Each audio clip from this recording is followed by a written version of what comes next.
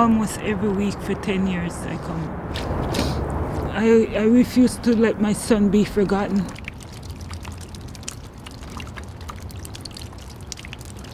At 7 o'clock the morning, December 8th, it was my weekend off. The doorbell rang. It was my daughter, and I know something was wrong. Because at the 6 o'clock news I heard 2 young black men were savagely murdered. I couldn't bring myself to believe it was my son. And crime still unsolved, which seems to be, unfortunately, the trend in the black community.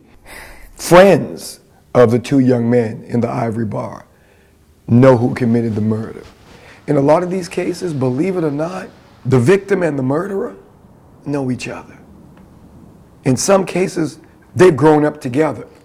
Your mothers have known each other for years.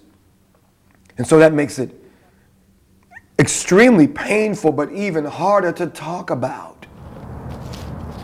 Every other community has, like, you know, that's kind of like silent code.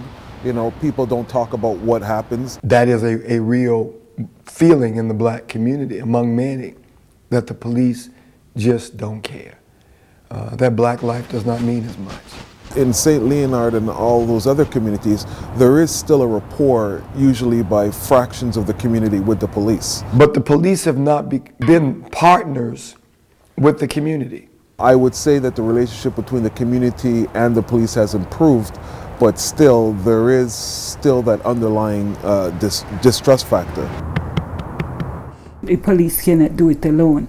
I trust the police, and they've been there for me. If a murderer is walking around and feel they get away with murder, why would they stop? So as a community, we need to speak up. The hardest thing is, for 10 years, these people have gotten away with murder. They can live. So I'm begging the people out there. We can't use our bad relationship or no relationship with the police as an excuse for us not to do the right thing. Can't use it.